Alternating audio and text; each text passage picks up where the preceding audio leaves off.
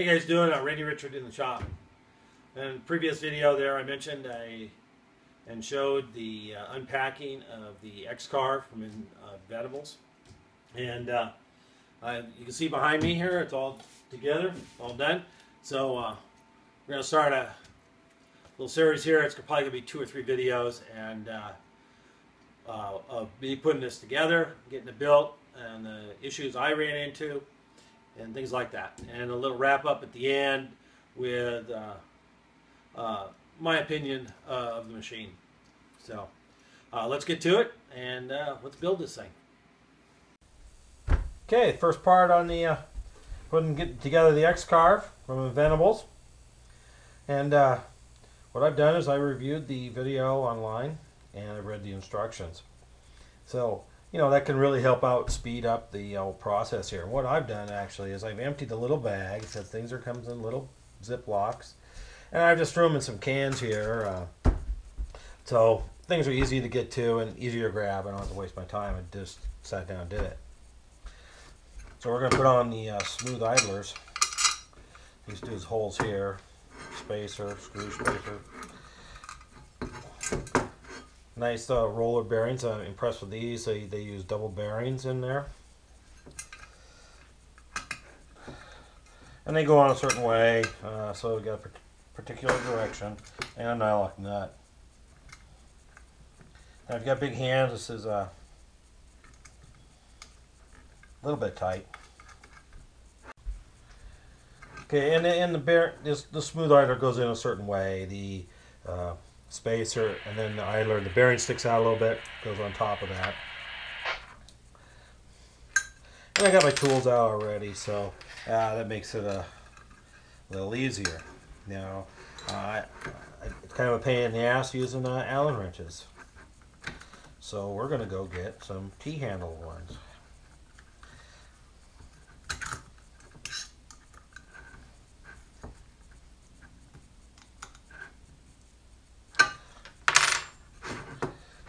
So that's one inside.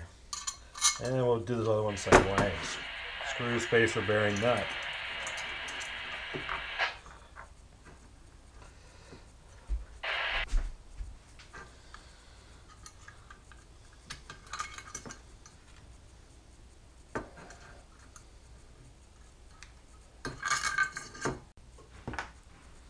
So I got T-handled Allen wrench, make it a little easier.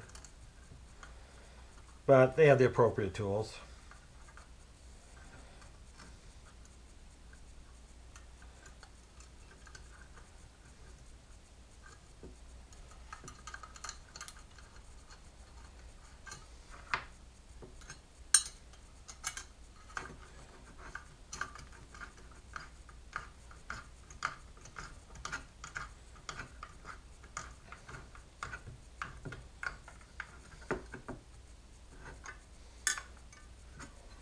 I'm making them tight.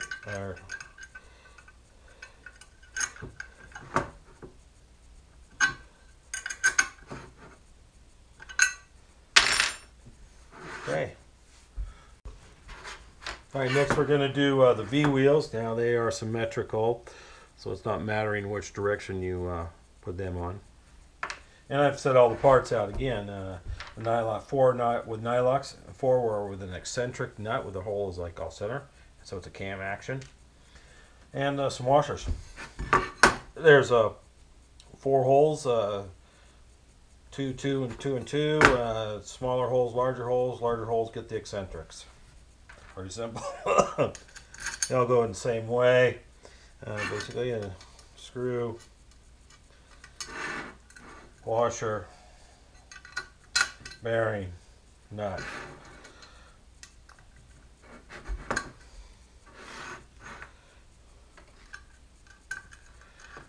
They all take the same size Allen, a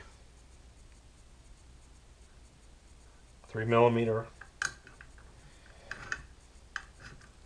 and we'll make that tight.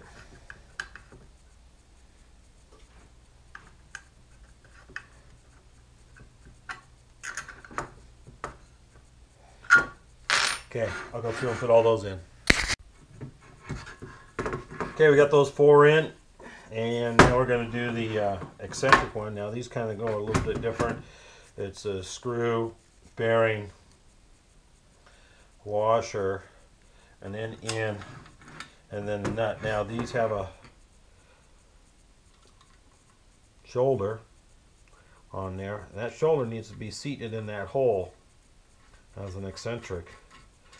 So you need to take that down there like that, making sure that that shoulder's in there.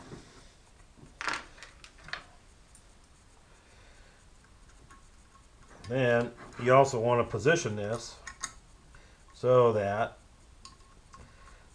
the thinnest part is down here, so that the cam is the lowest. And I think that's probably when we get to it there, that'll be so we can put it on and then adjust it. So we won't make those too tight. Alright, I'll go through and put the rest in. Okay, all the V rollers are in, the smooth rollers, all set. All the cam nuts, all set. Next step.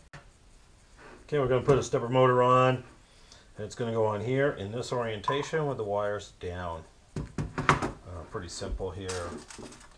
First we got to get a pulley, 2 set screws, very tiny, just a couple millimeters. Each pulley takes 2.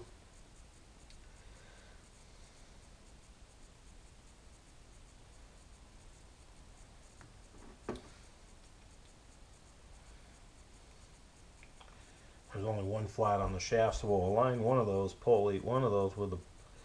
with the set screw and flush on the end of the shaft.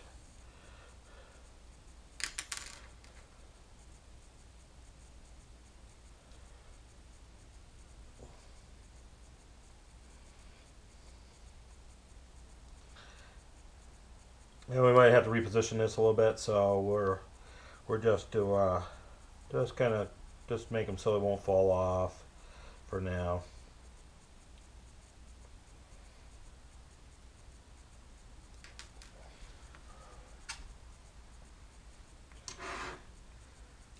These are threaded on here on the frame, so screws go through there and into the frame.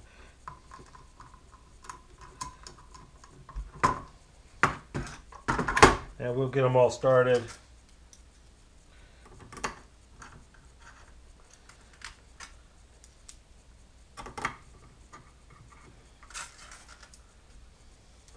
Before we tighten.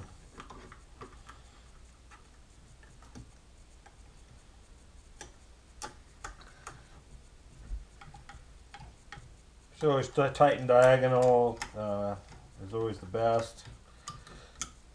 First a light cinch.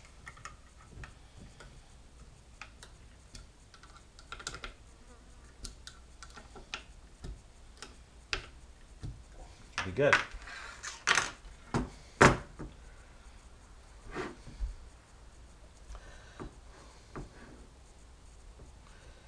I can see why I can see how the alignment, they say all the way on there, but they should probably be going against, line up with the smooth rollers. But anyway, we'll follow the instructions.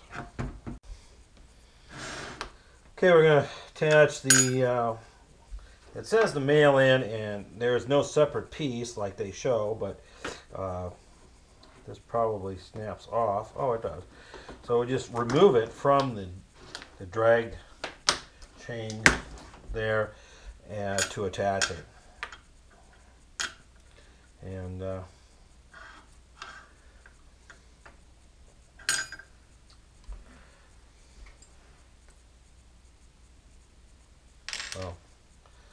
oops.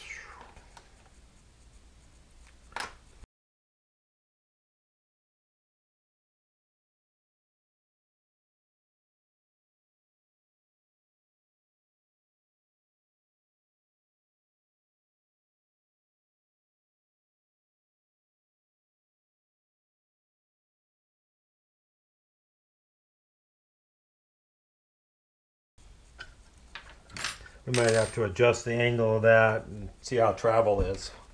And you put a terminal strip on.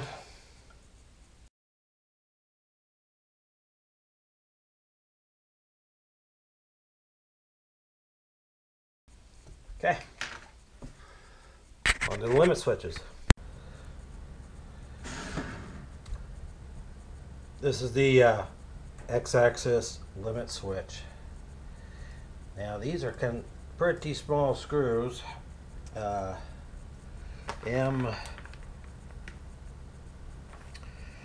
M2s, so they're tiny little things. So you gotta be kind of careful.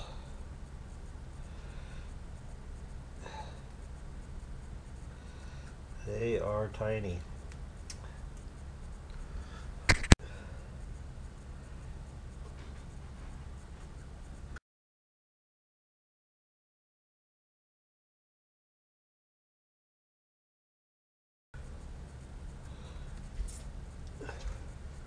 Okay.